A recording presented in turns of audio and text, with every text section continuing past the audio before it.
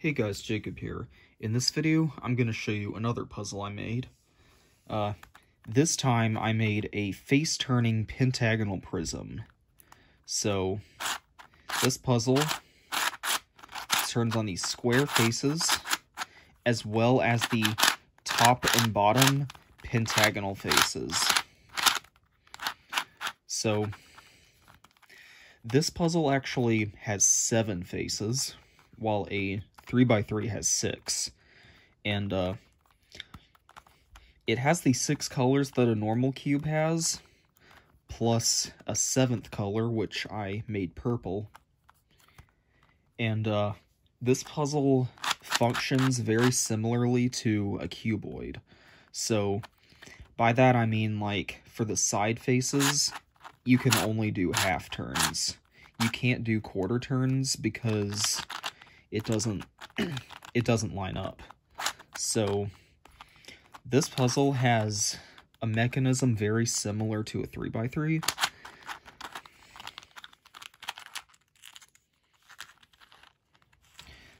So this is what a corner looks like. And this is an edge.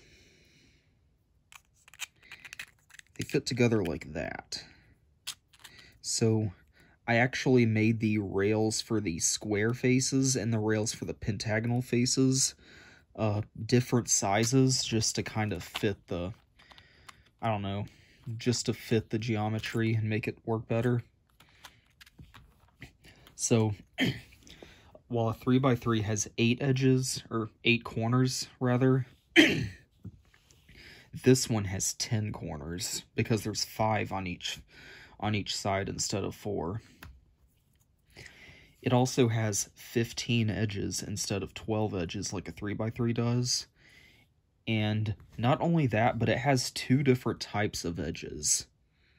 You got the square pentagon faces, or the square pentagon edges that look like this, as well as the square edges. So yeah, the square edges, there are 5 of them, and they are around the equator layer.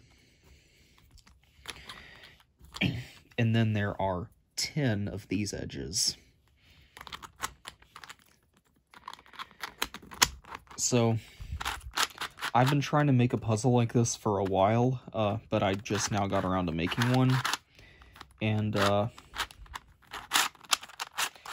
I'm not sure exactly how to solve it, but I have tried before, and I'm actually going to scramble it up in this video and show you, like, kind of my attempt, like, just how much I am able to solve.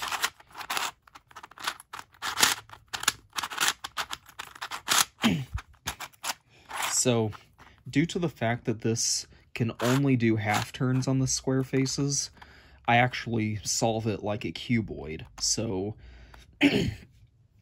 I solve the 5 square edges first. So the middle layer edges. And I'm first gonna insert that one, and then that one, and then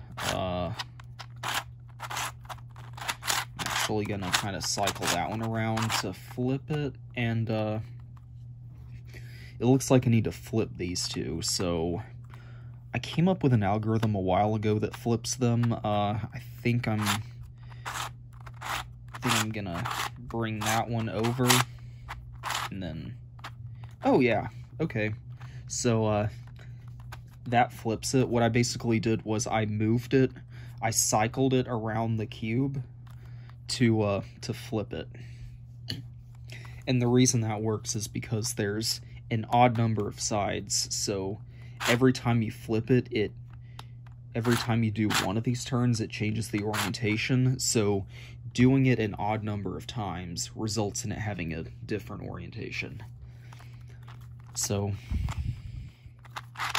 what I'm going to do now is try and solve the bottom layer. I'm just going to solve it kind of by building blocks. Well,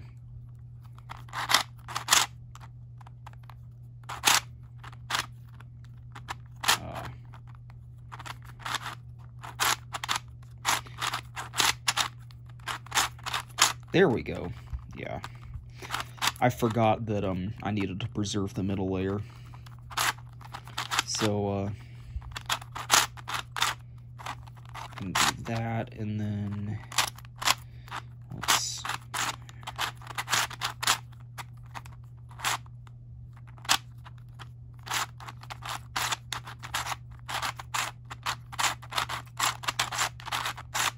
Alright, so we got the bottom layer solved, and it looks like the top layer corners are already solved, and I actually came up with an algorithm that cycles 3 edges.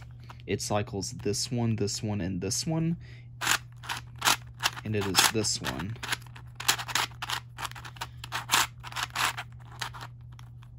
So that's actually a cuboid algorithm. As you can see, it preserved these two, but it cycled these around. So if we do that 3 times, it gets you right where you started. And I still need to find a way to cycle the edges around. And once I do that, I will know how to solve it. So for now, I'm just gonna manually swap them.